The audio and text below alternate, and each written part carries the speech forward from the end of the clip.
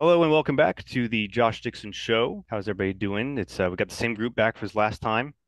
Dan, why don't you start us off? Who are you and what do you do? Hi, I'm Dan Hogan. I am a novelist and a college English professor. I also have kids and make dad jokes.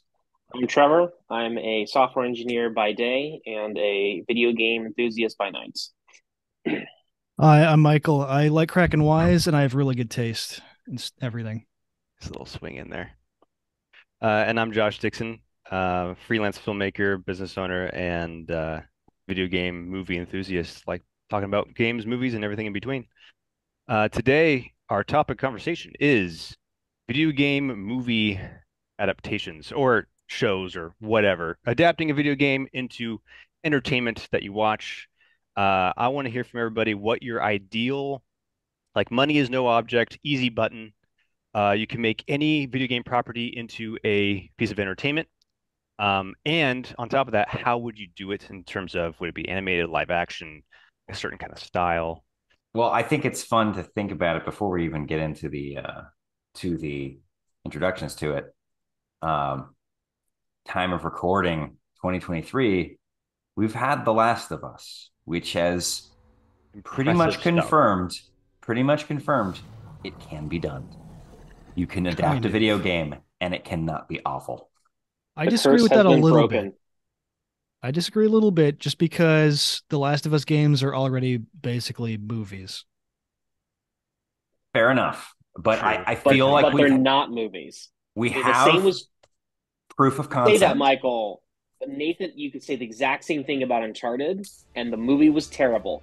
That it was the same amount of tee up for either one of them. Both of them were narrative But they driven didn't. It stories. wasn't really as an adaptation quite in the same way.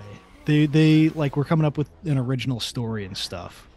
So I'd say that. I mean, like, point taken, it can be done, but maybe I guess that had to be done first. Is you know do a softball adaptation Mark before you get to Wahlberg and Tom something. Holland had to walk so that Pedro Pascal and Bella Ramsey could run. Yes. Yeah. But I'll take my first crack at it. Sure. So, one of the reasons that video games are hard to adapt is that it's not the same medium as film or television. And because sometimes the best video games are ones that are not something that you would rather watch as a movie or as a television program or read as a book or so on and so forth. So that's one of the reasons why it's so hard. Now, I believed at one point that my choice was unadaptable. I believe now we could do it. I think it would work. And I'm thinking about Metroid. Mm. Which one? I wouldn't necessarily pick one, but I more as a franchise as a whole. Okay. Okay. Yeah. So Metroid to me will always be Super Metroid from 1994. Um, it is one of my foundational games. It might be my favorite game. Um, it's everything that I love about a video game. There are so many ways to play it. Uh, that you can do speed runs and you can get creative with it, and that no two people's playthroughs of Metroid will be the same. Whereas, open world is a big thing. Well, Metroid, it's not necessarily open world, but it's non-linear. You do not necessarily have to do everything in the same order. There's limits there, but it's basically, hey, you're on a planet, figure it out. Now, that being said, it would be a real tough nut to crack from an adaptation standpoint. And so one thing is that with graphics, you'd think, okay, well, how are you going to make the technology work good? How are you going to make this not look like a video game? Well, and now we have Avatar. All right. And Mm-hmm. I don't even think you necessarily even need something like Avatar that sophisticated, but to do the world correctly and the creatures correctly, you need something, akin to that. Um, the other thing I was thinking is, okay, well, Samus, or when I was growing up, I called her Samus because we didn't have the internet and we didn't have pronunciations and they didn't have voice acting. So I called her Samus, and I probably will call her Samus until the day I die. Um, but she doesn't talk and she doesn't take her helmet off. In fact, the whole spoiler of the first game is that if you beat it on time, she takes her costume off and you're like, it was a girl. So then that was like the big thing. But she doesn't talk much, or at least she doesn't in a large portion of the franchise. There are some after GameCube. I haven't played through any of those, so there are some where she has more dialogue and whatnot. She doesn't talk a whole lot, and she has a bucket on her head the entire game. So I was thinking, well, how do you make a movie out of that? Well, Mando. Mando has a bucket on his head uh, the entire thing. He talks, but he doesn't talk a lot. But then you have movies like Mad Max Fury Road, where Max does not talk a lot. And even the characters like Furiosa, who talk a little bit more, they still don't talk a lot. It's not a very dialogue driven film. So, what I would try to do if I were adapting Metroid would be to lean into all that. And that's what would make this hard. So, we would need very strong special effects, but I would not try to make it something that it's not. There's a couple options. You're going to have some kind of human interaction. You need Samus to talk to somebody, or at least to interact with somebody. Some of the video games have given her a computer she talks to. It's never quite worked for me. Is it in the suit, like a Jarvis kind of thing? Yeah, like an AI. It's never quite worked for me. The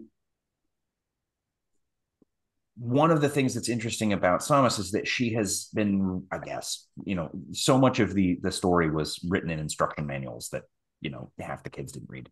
But she was raised by this alien, these creatures that are like the Chozos, the bird statues that give her power suit. And so that there's this backstory there. What I would probably do is I would give her the A plot, which is she is on a mission. She is exploring some dead, falling apart planet. I need that feeling of exploration, that feeling of isolation. That all has to be there. Is it important why? Like, is she stranded there, like in Super Metroid, or like is it a job? She's a bounty hunter, so it's usually a job of some sort. So she's got a bounty to hunt, and so she would be on that. That would be the A plot. What I would do is the B plot would be some of her backstory in snippets, so that most of her interaction with actual characters would be in the past and not in the present. And what I would try to do is write it in such a way that the past scenes inform the present scenes. So she doesn't necessarily need to be having conversations with people, on planet wherever she is. But you would understand, based on what happened in her past, how to interpret what's happening in the future. Slumdog Millionaire. Yeah, a little bit maybe. No, you're. But the other thing is that in the Super Metroid, there's the joke is you have to get 100% items and save the animals. So saving the animals is you run into a few friendly creatures who will teach you how to do some stuff in game, like kind of like an in-game tutorial. There's like an ostrich thing and these little goblin dog looking things that will teach you how to do some tricks. And at the end of the game, before you escape the planet when it blows up, you have to go rescue them as like a little Easter egg. And if you don't, it doesn't count for your speed run. But I thought, wait, she can interact with something. If Tom Hanks can interact with volleyball, she can interact with one of those animals. Or like in Super Metroid, she has a baby Metroid. That's her mission, is she's going to recover this baby Metroid that's the last Metroid. And I thought, again, now we know you can carry a narrative where it's just one guy talking to a puppet the entire movie. Mando has proven that you can make that work. So that's the way I would try to do Metroid, is there wouldn't be a lot of dialogue. She would interact with something in the A plot. something that she's not shooting. But I probably wouldn't have it be a speaking character. I would have it be a creature of some sort that's kind of riding shotgun with her. Um, and Or at least the doesn't speak in words, right? exactly doesn't speak in It words. Like gargles or does communicate a some kind little of bit like yeah. a baby would or And yeah, something. and it would be largely action driven. Think of like a Raid Redemption or a Dread in the sense that it would be very kind of, or a Mad Max, very focused and action driven there. And I think you can make it work. It would just be tough. Um, and then you need a good Samus. And I think you need somebody who would be believably tough. You like really knew could kick your butt, but not necessarily unfeminine. So you would want someone like a Charlize Theron. She's getting, well, she's like, I think in her 40s or early 50s, so she could still do it, but like I maybe mean, you'd a really only Start need off a her, little her younger than that. voice, pretty much. but if you wanted to get somebody younger who could be in more movies, get somebody who's like a Charlize Theron type, somebody who can do the drama, the brooding, the action, and that would work. And if there's ever potential to actually take her out of the suit at some point in the future, cast for that Yes, a and there little would bit. probably be some sections without her in the costume, but I would say 50% of the movie, no dialogue, her in the costume. Would you stick to much of a similar aesthetic to like H.R. Geiger, kind of like the original games were meant to? Like as not directly proportional, but like they were supposed to be very influenced because like Yeah, they're kind of a spin-off or like they're kind of stealing stuff from Alien, right? yeah, they're in the same wheelhouse. I think that Metroid Prime, the which is now 20 years old, I think it's a masterpiece. I think it's a beautiful game, and I would shoot for a similar aesthetic to that. Isn't H.R. Geiger the guy that also the Scorn game, the Yeah. recent one They that's they said yeah. all weird, tangly guts, it's the alien aesthetic of the weird It's I statues can't and stuff. really explain precisely what his aesthetic is in his actual art on this podcast without you cutting it out. I can always Uh, cut to it. but there's a lot of A sort lot of of robot dicks and vaginas and a them lot a going into lot each of other. sexual imagery. I would adapt Legend of Zelda again. Uh, Been but there, done that. I would do it a little differently than my 14-year-old self. I used to think everything should be adapted to live action because I just thought it was cooler. I was too cool of a kid to want to. I don't know what stage in life I was, probably a teenager in high school, where I just didn't want to watch cartoons. I was kind of getting into more live action stuff. Um, I do it animated, but and I feel like this is kind of the cheat answer everybody's giving now. But ever since Spider-Verse came out, animation kind of took a pretty creatively sharp turn in terms of what was possible. And even I think the new Puss in Boots did some stuff like that too. I haven't seen it. I heard the new Puss in Boots is actually pretty cool in the way that they changed the animation in certain parts. A little bit. I You think they see should it? have committed to it more. Yeah, So they didn't quite go all in on there it. were some parts that were more interesting, but Fair I enough. don't know. Well, and then Overall, and then you have Arcane. Arcane well, yeah. is the is Arc- the Arcane was beautiful. Arcane is the animation that I now think is the pinnacle of animation that I like specifically. Like I'll watch anime, I'll watch, Spider-Verse, I'll watch Pixar, but Arcane basically looks like moving art from League of Legends. Like go through a booklet and you see this art. It's almost like concept art. Um, the reason why I do it in that style, not just because I think it looks cool, but because I think it's the best way to preserve the look of the characters in Zelda, at least the art style that I like the most.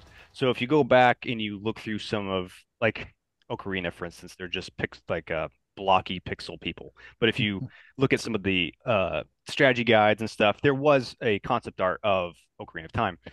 When they hit Twilight Princess, that was the style that I liked the most. It had a little bit of an anime-ish to it. The eyes got a little bit bigger, and the faces got more angular, and it was a little bit more I guess you could say gritty, for lack of a better word. Um, Arcane, I think, looks closest to a moving version of the Twilight Princess concept art. So, I think if you got that kind of animation and that art direction, and put a Legend of Zelda story in that, um, it would be pretty killer. I had And also get Chris Pratt to voice get Link. Chris Pratt to voice Link. uh, I would also do it in a series. Um, I am very much biased towards movies. I think movies are just my thing. I like how you can put more money and more effort and more time into a smaller amount of time, 2 hours, 3 hours, whatever you want to do, and really up the quality. But the way that Zelda games go, I think you would need a series, maybe a limited series. I don't know how many episodes, but it couldn't just be a movie. You couldn't cover all of it. I wouldn't start with Ocarina as much as I'd like to. I would start off with something original, loosely based on the first game, which doesn't really have much of a story anyway. It's Yeah. pretty much bare bones, save the princess, you know. So it would just be Legend of Zelda. You would base it around the first game, but then you have so much room to add whatever you want in there. So you could stay faithful, but add your own stuff. So I would do something more original and then work my Josh, way. What? I hate to interrupt you, but have you seen The Legend of Neil? Because this has been someone already adapted the first game. Is this a modern version of Zelda on YouTube, or is that something else? Oh, it's like before. I'm pretty sure it's before Sage of Darkness, but The And Legend of Hero Neil. of Time and all that? It's before that too? He yeah, he's drinking beer and autoerotically asphyxiating himself while playing the first game and gets sucked into the game. Okay. I Well, I highly guess I'm I going for highly recommend it. I'm going for a different version of that. But yeah, so I would do a series. I would do a largely original story based on the bare bones of saving Princess Zelda from Ganondorf, that kind of thing. Now, what do you do with your silent protagonist? I have him speak, but I don't have him speak much. I don't make him a mute. I don't know. I think I'd have Link speak just as much as maybe Mad Max did. That was a good example where he Okay, so doesn't he talk would still much, be but strong and silent type. yeah, I think so. I wouldn't have him be a chatterbox. But it really depends on what the story needs. I don't have a story in front of me, so I wouldn't stick to my guns with that. But I think I would like the idea of Link being pretty much, Ryan Gosling from Drive, just doesn't man a few words. But that could change depending on how what the story needs, basically. I mean, we should say like it's implied pretty much in any of the games with like any dialogue that he is talking. Yeah, he's speaking. There's just no voice like box there. It's the early game thing where the player is in the shoes Yeah, of he's Link, you. Yeah, He same thing with does Master Chief, for instance. certainly in Ocarina, there's parts where people talk are responding to something he said. Right. We He just never hear or obviously see what. said something. It's like, Yeah, "Oh, you're a boy from Kokori Forest?" Like yeah. he said, "I'm from Kokori Forest." So Listen. yeah, that's what I would do. He is more of a Josh, listener. is there like a movie that exemplifies kind of like the vibe and the pacing and the just like is there anything that exemplifies what you imagine it would be like? Oh boy. Um, Zelda is so unique. It's really difficult to because I earlier I wanted to turn Zelda more into Lord of the Rings. Um, and There's not a luckily, lot of like sword and horse fantasy like series yet really, Mhm. that Dan are of was the note. one that wrote the script for Sage, so he was sort of the leader on how the story went, um, with that kind of stuff. But yeah, I don't have a direct answer for you on that one. I'm not really sure. It's interesting just because like how you're as a someone who likes to execute on a vision for film. You told me a lot about how you would approach filming it, but not a lot about like what the vibe of it would be, That's true. which is more that's more what I identify with and what my picks are Well, what's the vibe. I have the no idea how I aesthetic. would approach it. Oh, I was just saying, the aesthetic of sort of the arcane to kind of make it feel like and look like the games do. I mean, I got that Yes. vibe from what Josh Yeah, was saying. I'm a visual guy, and Dan would be the first to say that I'm he I think he compared me once to Zack Snyder in the sense that I am good at visualizing how something looks, how action scenes go, and kind of how to direct cool moments. I'm not good at crafting story overall. I definitely would need outside help, especially on the writing department, on how to pace it and how to get the vibe right. Because Zelda is playful. Zelda is Mm. it's a childhood fantasy game. You can't make it the Snyderverse or anything. You can't I go was thinking crazy like like that. Game of Thrones. I think Game of Thrones would Yeah, be a a good little style bit for. much there. Yeah. First Um, season, Link gets his head chopped off, and you're like, what? yeah, you could really throw a wrench in there. But yeah, you'd I have to don't have I it. don't want to see Link head the flea bottom. Yeah, you'd have to have it playful, I but couldn't. I wouldn't That'd want to be make it, interesting. Disney Channel, but I want to make it much more accessible and Nintendo, for lack of a better term. It would need to feel like Zelda. Right. Well, I think like too, like Arcane is a good thing to say as far as like how childish versus how adult it's going to be. Like it doesn't have, It's a very they don't adult have to show be. too. Yeah, but you wouldn't you for like a Zelda thing, you wouldn't want everyone like saying the F word and like No, of course not. Witcher Yeah. style nudity and I stuff. You so would I'm want I'm it I'm rated picturing teen. It It would would be a be it would PG-13 be a movie. PG-13 with arcane inspirations, but no, you would not go into anything sexual, anything heavy cursing. But you Violence would be somewhat limited on gore so and stuff like that. but Josh, more than you'd see in a Mario movie as far as like adult content. Yes, yes, yes. Yeah. so like Willow is like a perfect example of how Oh you would want it God. to be. Don't get me started on Will. Who's next? In terms of age appropriateness, probably, but in terms of execution, maybe not. Yeah, yeah, yeah. No, I will go next. go for it. I would adapt Bloodborne. Um Oh yeah. there's so much there, like just copy paste the aesthetic. Well, a lot of the game is set. It would be live action. I would do a limited series of like, if it's multiple seasons, short seasons, 6, 8 episodes maybe.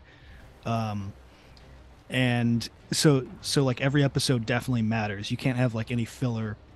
And the game itself is set in Yarnum after all of this stuff has transpired, and everything's broken, and item descriptions and dialogue and stuff is about like how everyone went wrong and stuff. So it would kind of have to be a prequel. You're not going to follow around the good hunter, just killing werewolves. I And was like, gonna say my biggest question for you would be because Bloodborne and a lot of other FromSoft games tell the story in that unique way of yeah. reading the aftermath. How would you tell that in a video format? Well, all the different locations, you learn a lot. I mean, you couldn't do a completely faithful adaptation in a lot of ways because so much of it is purposefully vague, but there's a lot that you could play around with because we know what the themes are, and we know the big tent poles of like story wise what happened to get Yarnum to where it is. So you'd go back to like maybe probably in the first episode.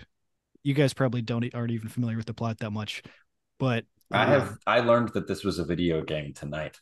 okay, there you go. Yeah, so the first episode would like end with them digging up Ebriatus, which is like this alien goddess thing that's like terrifying, and then they start using her blood to be healthy. Um, and you'd go slowly. The main character, well, it would be an ensemble. So like you wouldn't primarily follow one person. It would be different people doing their different things, which would make a lot of sense because there's the chapel and there's the university, and I guess there's probably other places. I mean, certainly like the workshop too.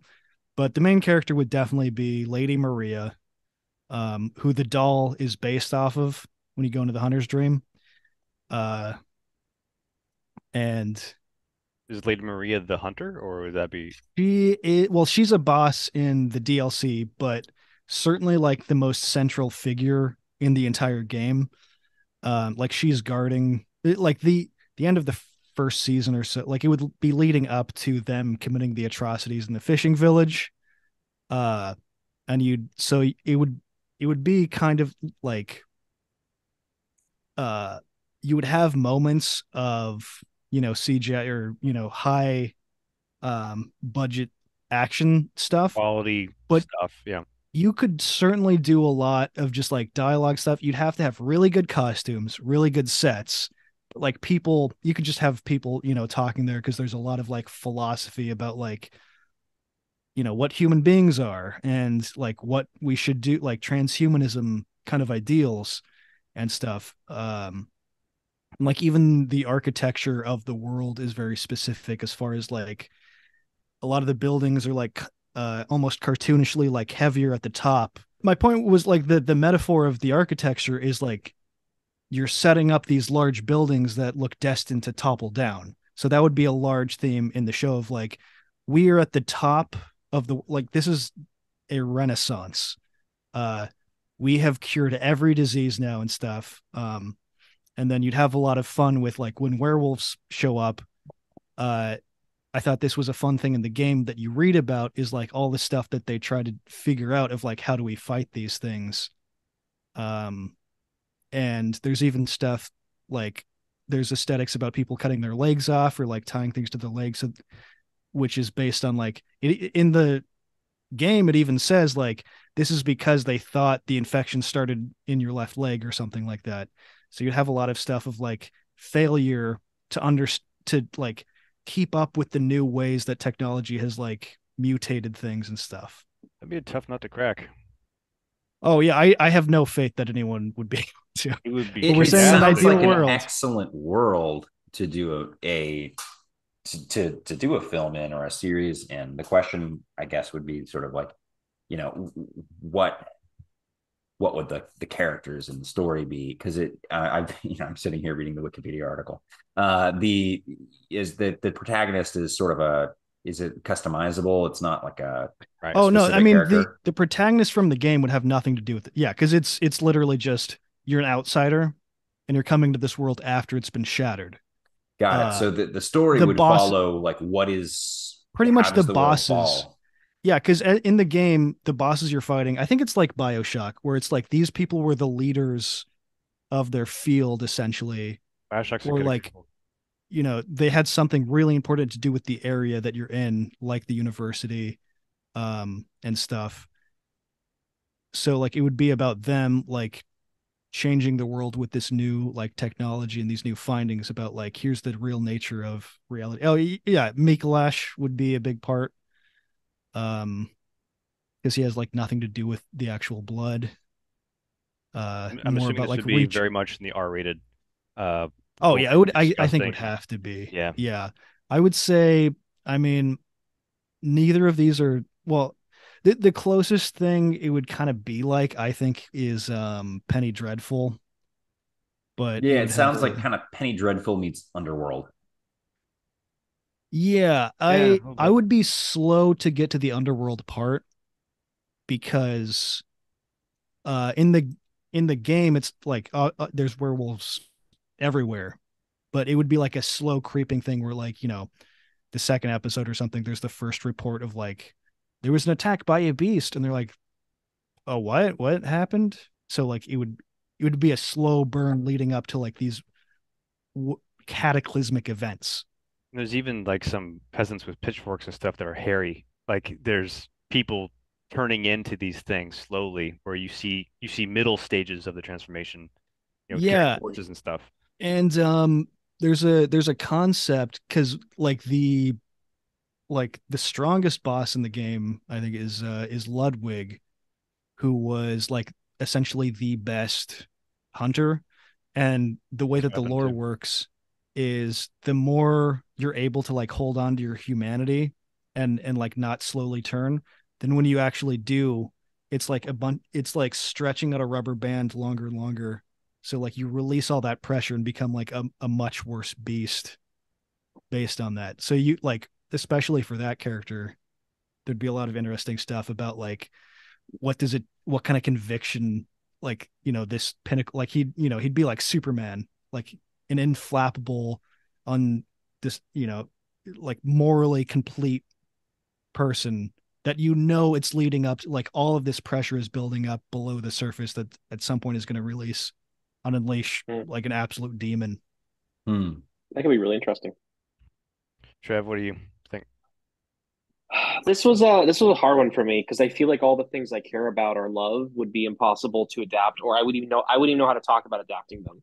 So I chose one that I think I would really enjoy and is absolutely achievable. The And Last that of is Us. no, that would have been on this list. Like had they not made it, it would have been on my list. So I'm enormously happy with what they did. But no, mine is Splinter Cell. I Yeah. love espionage thrillers. Like I wouldn't even call them good. They're just fun. I really enjoy them. And Amazon has some sort of deal with Tom Clancy.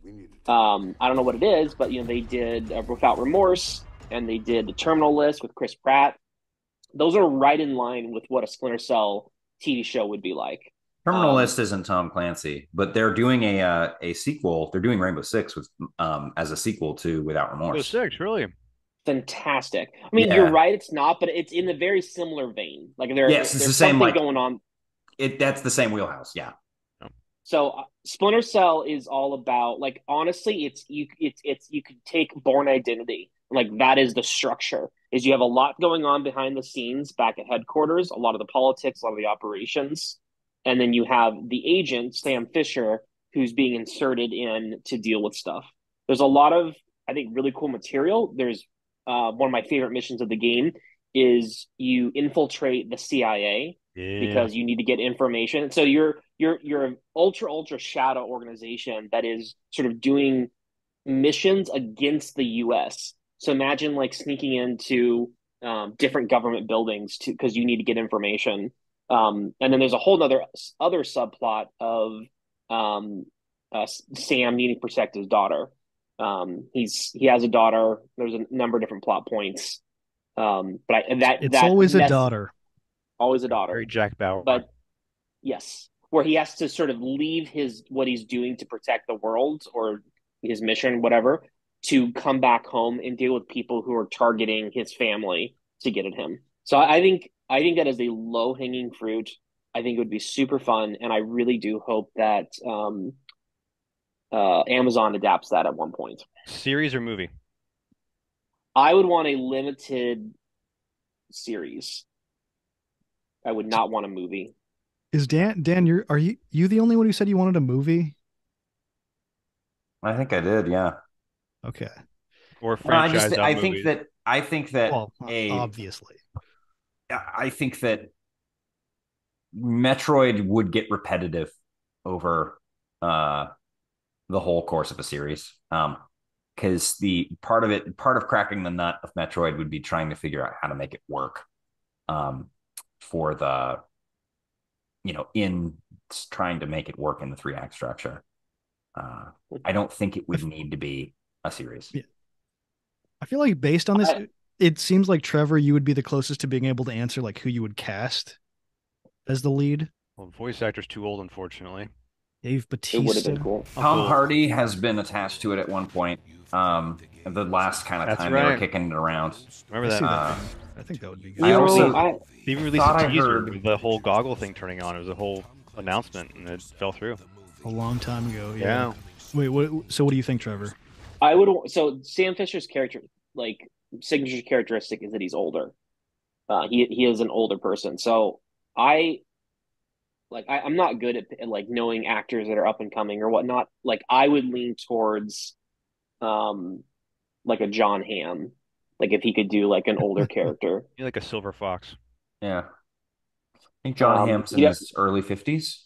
That's not bad, actually. yeah, I think he could do it. I think the reason why I lean towards a series as to a movie is I would want them to like slow roll a geopolitical conflict where it Yeah. starts as a singular small mission and then slowly devolves into an escalating situation that has it requires multiple interactions to solve. Those do Very, seem a very, little rushed in movie form. I have noticed, yeah, actually. Tom yeah. Holland would be good if you want to. If you're thinking long term, No, thank you. Actually, young I young gotta Sam. revise because Dan is the one that basically said his Samus movie, Metroid movie would be a movie. Um, Depending on the story, I think a original Zelda type movie could be a movie Ocarina specifically made me think of a series because of so many lands you have to go to and so many different chapters you could do. But if you did something like we did, that's an original story, pretty bare bones, movie, big budget, the whole thing. But if you go into the bigger worlds where you got different temples to go to, I don't want to cut anything out, so that's when you go to a series. So just need to add that in there. I'm not going to change my answer because I stick to my guns. Who would you, or Josh would do animation, but do you have Oh yeah. any voices that you would want in your series? Hmm. And Zelda? Mm-hmm. Oh geez. I haven't thought about that. Well, Chris Pratt, obviously. Yeah, we already established Chris Pratt's gonna be Link. And who's Would he, who's actually, doing what Peach? accent? What accent would he be? Oh, it's funny. I was just watching a podcast. I don't know what it was about. Why is English accents the most popular For fantasy fantasy? accent? This And probably has something to do with England taking over the world a couple hundred years ago. England and the Well, in the Knights of the Round Table and all that stuff that generated in Yeah. Europe. That well, in makes sense. that country invented the genre. Sure. But It wait, would be a largely English accent probably, but if you go into Gerudo Valley or anything like that, you're going to have, I would do something more um, Vaguely Middle Eastern. vaguely Middle Eastern, you know, because there's a lot of desert area, but then you go to like the water temple of Zoras and you can do something completely different. Um, It's like I don't think, Australian. I don't think Australia would work for that one, but something with some thick accents or rolls of the tongue or something. I'm not really sure. I haven't thought about it yet. that's like Who would be Peter, Ludwig? oh that I don't know. I mean, that could Michael be like Fassbender. that could be no, anybody really. They just have to what's his come across name like very from pure for it. Luther? Oh, Idris Idris Elba. Um, Elba. he Idris Elba. actually him someone like him like I think he's miscast in a good amount of like fantasy stuff. That is a role that like his type like would be really good at. Where it's like, struggling with inner darkness while still being like a hero. I like that guy in anything. If Charlize Theron from 2002 is not available, she's like not known to be particularly of an ass kicker, but I think Anya Taylor-Joy would have the eyes for Samus. And funny enough, she's playing Charlize Theron in the next Mad Max movie. So there you go. Oh They're, yeah. they're doing like Okay. a Furiosa prequel Yeah, kind they're of doing a thing. Furiosa prequel, and so yeah, Yes. that would be my choice, or Charlize Theron from 2002. Oh, and speaking of Luther, like in my mind, I would cast as Lady Maria, the chick from Game of Thrones. She was also Luther, who was dating like she's the wildling lady that was dating Oh John. yeah, her. Oh, the redhead. The I don't know the You actress. know nothing. Yeah, You know nothing, her. Jon You know Snow. nothing, Jon Yeah. Snow. Yeah, yeah. Yeah. I don't remember her name, but I remember that line. You know nothing, Jon Snow. This is super random, but they should, if they ever do a Horizon Forbidden West show or TV show, they should cast her as Aloy. I think she's She'd be good. perfect. I don't see her in enough stuff, I feel like. All right. Well, as always, if anyone watching has questions or topic suggestions, please leave them in the comments or send them to the joshdicksonshow.com. No, sorry, not just the Josh Dixon Show at gmail.com. The And Josh Dixon Show, or just the- Josh? I'll put it on the screen. The Josh Dixon Show at gmail.com. Until next time, we'll see you later.